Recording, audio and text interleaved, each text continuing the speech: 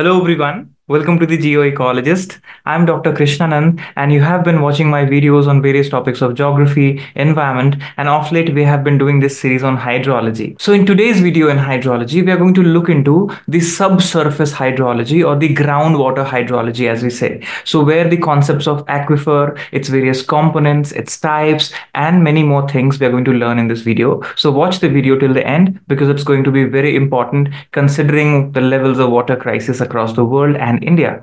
Now, if you are a new user to this particular channel, please do subscribe our channel. And if you want to support our channel, please do join our channel and keep learning. So now let's learn.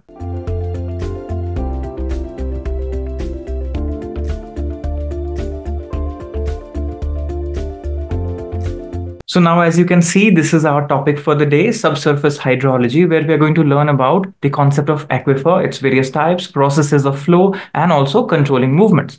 So before going ahead into the concepts, there is an announcement to make that if you want to take our paid courses for UGC NET exams or for UPSC exams, we have our website called TheGeoecologist.com. You can go there and you can check for the recorded courses plus the study material based courses online. Then another website is there where if you want the content of the YouTube as ebooks, as PDFs, you can go to geographyebooks.com and download it after a little payment. So these are the two websites that you should check, and the link is given in description of this video as well. Now coming to our topic here, that we are going to look into the subsurface hydrology, which means we are going inside the earth. So surface hydrology we have talked about runoff, we have talked about overland flow, Hortonian flow, and others. Now we are looking into this unsaturated zone, which is also here you see intermediate zone. Then you have capillary fringe, and here is your groundwater table. This is called saturated zone. So we are going to look into this inside of the land here in this particular video. So let's understand the subsurface hydrology with the first thing, that is definition and its significance, or what we say is importance. So the first thing to look into is that subsurface hydrology is the study of how water moves below the earth's surface. Right. So whenever we say water moving below the earth's surface, it's very important to know that below the earth's surface belongs to geology. Right, and above the earth's surface belongs to geomorphology. So this particular topic that we are dealing in was basically claimed by the geologists, but we are looking into it from a geographical perspective for our better understanding. So here just take a look into this concept, that how this subsurface hydrology is operating. So the water found in spaces within the soil. Now this is very important, that within the soil, these are the pores or spaces within the soil and the rocks, which is very important or crucial for providing fresh water for drinking, agriculture, and industry. So we take all these groundwater and use it for all these purposes. So we commonly call it groundwater hydrology. Now let's understand the concept of aquifer. So what is an aquifer? If you see this particular diagram, you can look into it yourself. So the water that percolates inside, infiltrates inside, right, is going to these layers and is called the groundwater. So aquifers are the porous and permeable, two words. Remember these two words very carefully, that porous and permeable geological formations, or we can say rocks, that can hold water and also transmit significant amounts of water. So how much you are holding and how much you are transmitting, these are the two things that we need to look into, right? And they can be made up of a variety of materials. For example, you have sand, gravel, fractured rock, and they can occur at different depths. Right? So this is something that you look into. And aquifers are important because they are very important for our water usage, domestic to industrial purpose, for agricultural purpose, right? For communities, they are very important. So you have a human connection with this underground water. That's why we say this is part of also applied geology, right? So one of the scientists that we should know when we are discussing subsurface hydrology is Mr. Darcy. So Henry Philibert Gaspard Darcy, who is this person? He was a French engineer. Now this person is into 1850s when he's talking about this hydraulics important contribution. So there is a law called Darcy's Law for flow in porous media. That's why when we say porous, so we have to talk about Darcy's Law. So Darcy's Law equation describes the capability of the liquid to flow via any porous media like a rock. So how to understand it in better way? Look into this. The law is based on fact that according to which flow between 2 points, This is point 1 and this is point 2. So flow between these 2 points is directly proportional to pressure differences, means to gradient. There is a word called gradient, pressure differences between the points, and also the distance and connectivity of flow. So how much is the distance and how is it connected? These are the things here talked about in Darcy's equation, in Darcy's law, within the rocks between the points. So measuring the interconnectivity is what we talk about is permeability. Right? So look into the statement from this particular law that volume of water which passes through a bed of sand of a given nature is proportional to the pressure and inversely proportional to the thickness of the bed traversed. So proportional to pressure, inversely proportional to thickness. This is important to be looked into. So Darcy's law describes this particular relationship amongst this entire discharge system, porous medium and pressure. So using a specific sign convention, look into this. Q is here, and here you have minus Ka dH upon dl. So where Q is rate of water flow, K is hydraulic conductivity, A is column cross section area, and dH by dl indicates hydraulic gradient. So these are the things that hydrologists take into, not geographers, but understanding in simpler way. It's always important when we are learning a topic here. So look into the aquifer properties based on this Darcy's law and also the concepts that we have evolved. So aquifer properties refer to the characteristics of the subsurface, these formations, these rocks. As you can see here in the diagram itself, there are certain terminologies which in the beginning of this entire series we talked about. So there is a repetition kind of thing here as well. So flowing artesian well is here. There is something called potentiometric surface, right? So if you have not watched the earlier videos, the introduction to hydrology, you should visit there to look into these, words. Now, look into the important aquifer properties. The first is porosity itself. Now, porosity is expressed as a percentage of total volume of the material in terms of where you have void and spaces. And remember, in general, high porosity means more groundwater.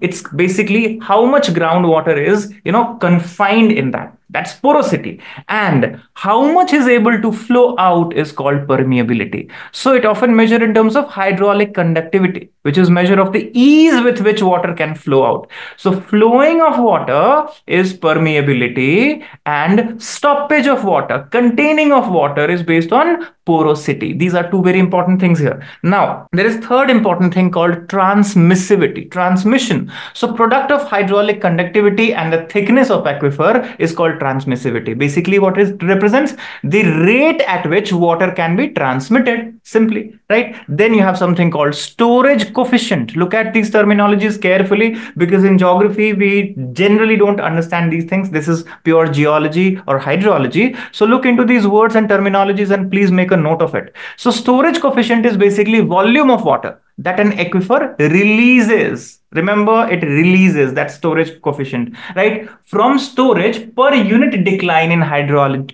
head. So how much is the per unit decline? How much water is going away? So storage coefficient represents amount of water that can be stored in an aquifer. Right? So this is very important. Now look here, the specific yield. Now what is specific yield? Specific yield is the ratio of volume of water that can be drained for an aquifer by gravity to the total volume of aquifer. In simple language, what is this yield? It represents amount of water that can be drained by gravity. Remember, gravity is always draining this water, right, from the pores of the rock or soil. So this is called specific yield. Then we have something called aquitard property. What is an aquitard? You see this layer here, aquitard. So this is low permeability layer. Sometimes these layers are very important to hold on to these aquifer, and their properties are very important. So here thickness and permeability is the determining factor. And the last one is aquiclude. You see here aquiclude. So it is a geological formation or rock which is essentially impermeable, that doesn't allow the water to go further, right? So this is very important to contain the water table, right? So here you observe that this is the sequence in terms of yield. If I say specific yield, here what is the situation? This could be a multiple choice question in some examination. So remember, aquifer, the greatest, then aquitard, then aquiclude, then aquifuge. This is the sequence here in terms of yield that we say, right? So maximum is aquifer, that allows the water to go inside. right? This is how I look into it. Now, look into types of aquifers. We have talked about this earlier as well. So you have unconfined, confined, and there is something called perched, which is like a base where you have this perched aquifer along the water table. So look into this. So what kind of material we're talking here? Gravel, sand, silt, which is bearing the water load. So unconfined is basically what? These are those aquifers where water seeps from ground surface directly above, right? These are unconfined here, right? Now, water table, if you talk about the upper surface of the water in unconfined aquifer is called water table. So here, if you say this is your water table, and when we say water table is depleting, this is what depletes here, right? Then we have to drill further hole. So this is artesian well that we have to create further into confined, right? And if confined aquifer is also exhausted, then there is no way you can recharge it completely again. So this is a problem here, right? Then confined aquifer basically trapped between two layers, as you can observe here in the diagram itself, right? And here we require a artesian well for pumping. So these things, and submersible well and all those things are being used these days. And perched aquifer, the word perching is carefully sitting on a top or a base. So this is where you observe this impermeable layers of rock or sediment exists above main water table. So here you can see little perched aquifer. So here depth is less, right? So sometimes you'll see in an area where you'll see that normally the water table is down. At some places you see water table is higher. Why? Because there is a perched aquifer here. Right, so this is something very interesting, and perched aquifers create a local water table. That's what we talk about, right? Now, let's look into the processes of water flow. So as we know that rain falls here, infiltration happens, and then there is a recharge, right? And we have saturated zone, you have shallow aquifer, you have deep aquifer, and this is where groundwater flow and discharge also happens. So obviously the three processes will be there. Porosity, very important. Higher porosity means more space for water to be stored. Then higher permeability means more moving of water without hindering ease of movement, right? And the third is hydraulic gradient. So remember, this hydraulic gradient is based on the slope of water table, or which we say is potentiometric surface. So this is an average slope that we calculate in the area. So remember, water moves from areas of higher hydraulic head, higher pressure, to areas of lower hydraulic head, lower pressure. So this is what we talk about, that this triggers the entire process of water flow, subsurface water flow. And what are the controlling factors or controlling movement factors? So remember, the first factor is gravity itself. So water generally moves downward due to gravity. So here slope and the degree of slope and the gradient is very important, right? Then what we talk about is the pressure gradient. So in confined aquifers, pressure difference between various points drives the water flow. So pressure can be causing water to move up through wells in artesian systems as well. Then you have recharge and discharge areas. So recharge areas where water enters into aquifer.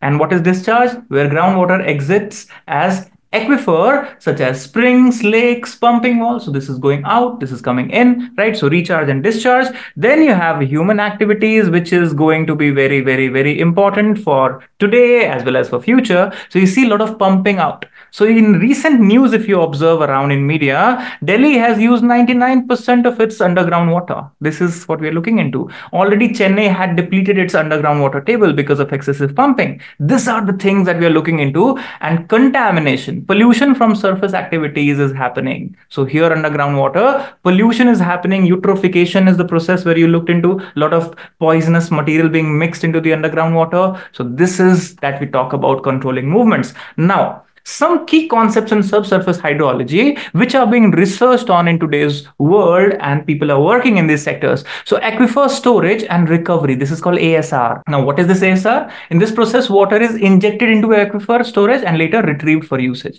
So this helps in managing water supply, right? So you have to inject it, right, through pipes. And groundwater modeling, if you observe, scientists use computer models to simulate that what is the situation going to be in 1 year, 2 year, 5 year. So this simulation is very important, that how much is it going to sustain, right? So the word is sustainability. For sustainable usage, we are looking into this. So understanding these concepts will help us in managing our water resources more sustainably. And we hope that India as well as the world come out of this entire water crisis soon as possible. So now when we have learned about the basic idea of this subsurface hydrology, Darcys Law, and several other things in this today's session, now we almost complete our lecture series on hydrology. So remember, this entire hydrology lecture series will be compiled into ebooks and will be available on the geographyebooks.com as a ebook for you to download. So if you have not downloaded it, you can go there and download it for yourself. So I hope that from the first to this last lecture on hydrology, you enjoyed, you learned, and you had a good revision. So all the best wishes for your examinations wherever this knowledge is applied, and keep sharing. And also please do leave a comment on every video. Please do like and share. Best wishes to all the learners. Take care.